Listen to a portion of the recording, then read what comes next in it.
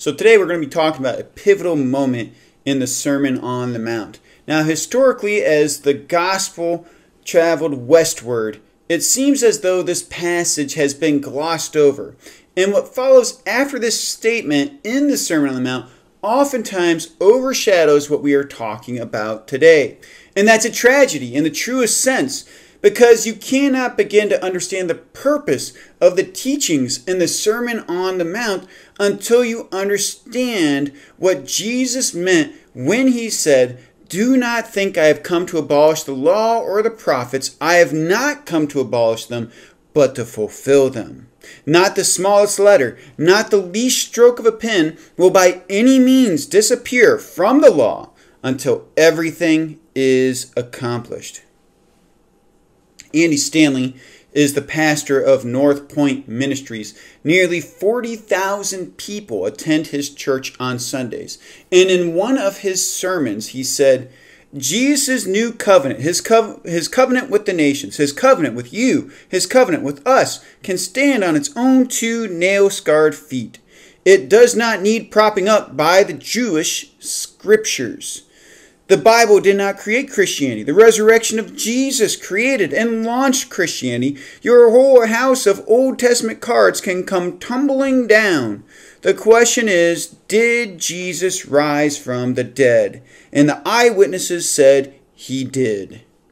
Now, many of us, upon hearing this, might nod our heads in agreement. We might affirm, yes, of course, my hope is built on nothing less than Jesus' blood and righteousness.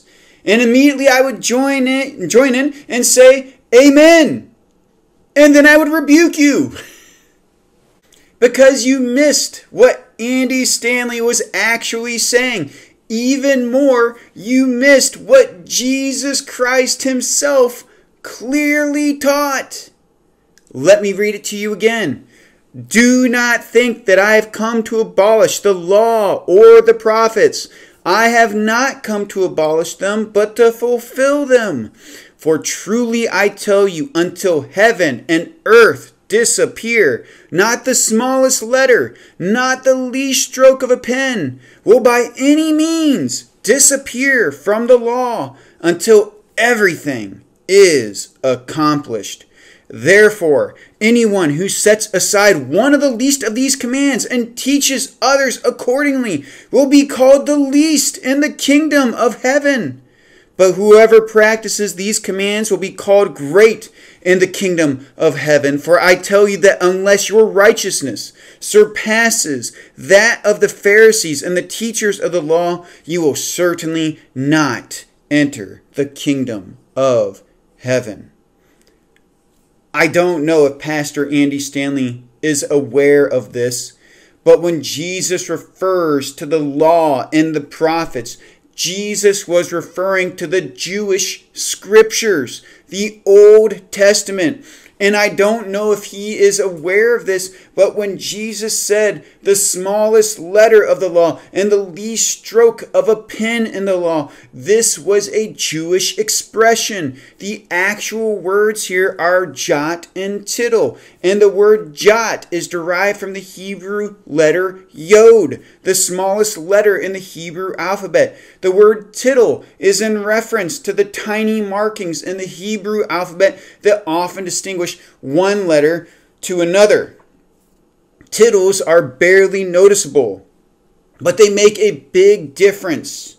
What is it that I'm trying to say here? Well, it's not about what I am saying. It is about what Jesus has said. We just had our Resurrection Sunday celebration a few weeks ago.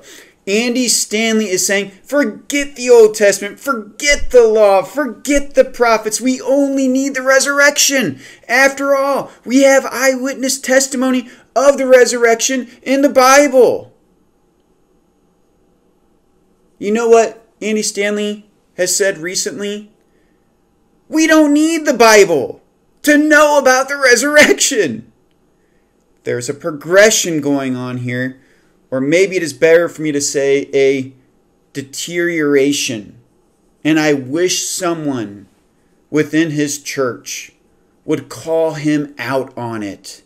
Because it is a dangerous game that he is playing.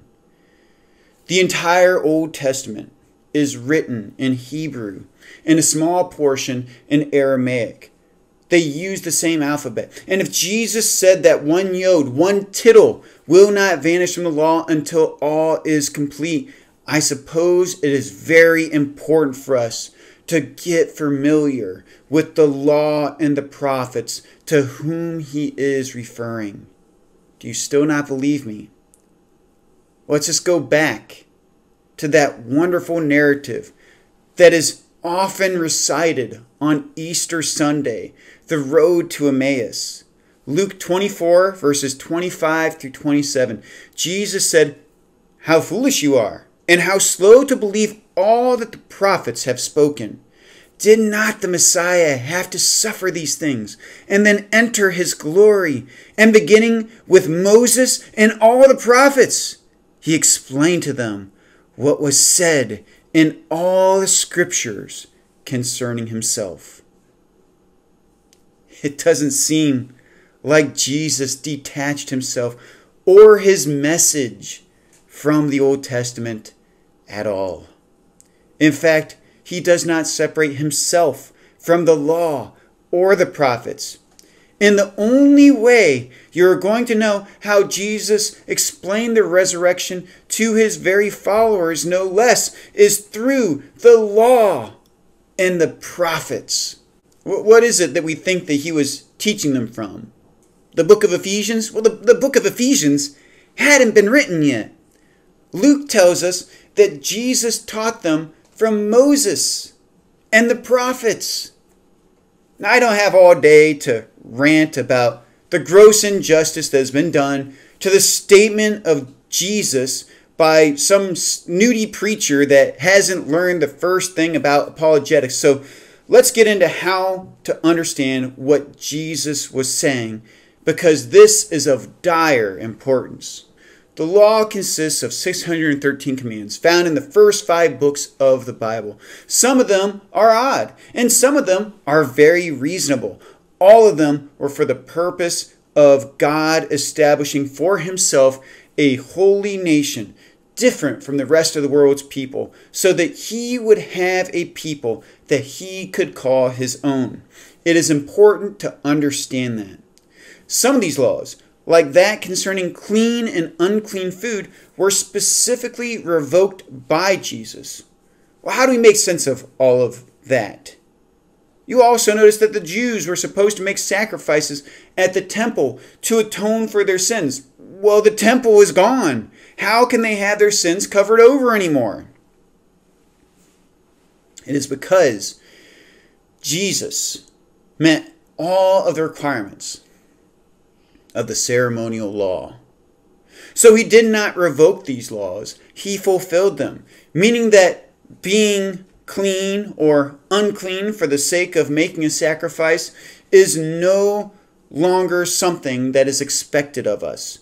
Priests make sacrifices, and Jesus was our high priest. Not one of Jesus' teachings in the Sermon on the Mount finds its origin outside of the Old Testament. What is more impressive is that Jesus pointed out that merely going through the motions of the law isn't good enough. The heart of the law was what mattered. He went beyond the letter of the law to reveal the purpose of the laws. And we'll get into that more as this series proceeds.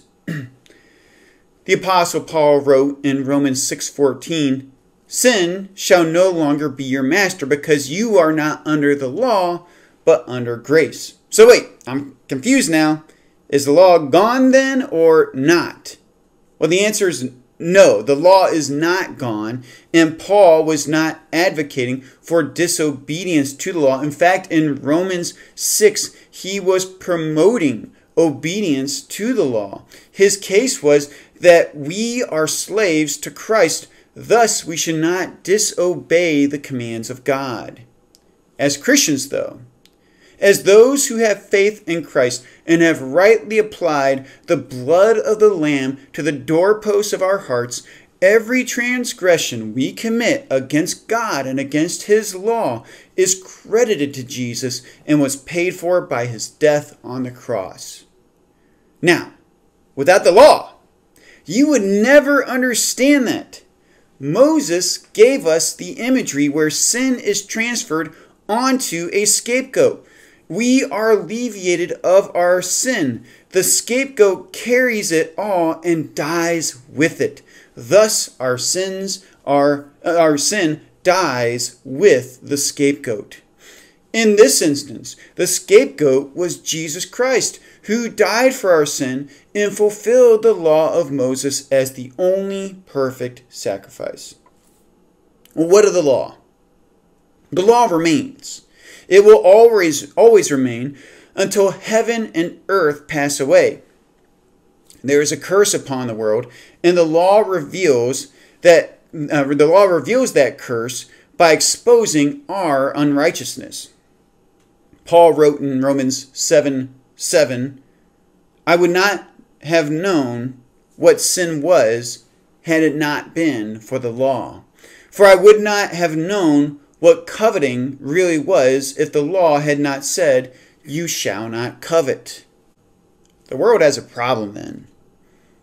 If they are unaware of the law and the prophets, guess what? They don't know what sin is. Does it make sense to you why there's so much depravity in our culture and that the church as a whole sits back and nods its head in agreement with it? We sit back and say, "Yes, Lord. Yes, Lord. Amen. The resurrection is all we need. The New Testament is all we need." When in fact, if we would sit down and read the New Testament, we would see that it points us back to the Old Testament so that we can even begin to understand the sacrifice and resurrection of Jesus. If we read our Bibles, we would conclude that our culture has a problem. But take heart. Don't lose hope. Jesus has indeed fulfilled the law and the prophets. We have a mediator in him. My fulfilling the law, your fulfilling the law, hinges not on your works. It hinges in your faith in him. Do you believe Jesus fulfilled the law? Do you believe that he was crucified and died? Do you believe he rose from the grave and ascended to heaven? That is our yes, and that is our amen to the glory of God the Father. I'd like to thank you for joining me for today's sermon. My name is Bill Sang from Faith Presbyterian Church. You can join us on Sundays at 10:30 in the morning. Please don't forget to like, share, and subscribe.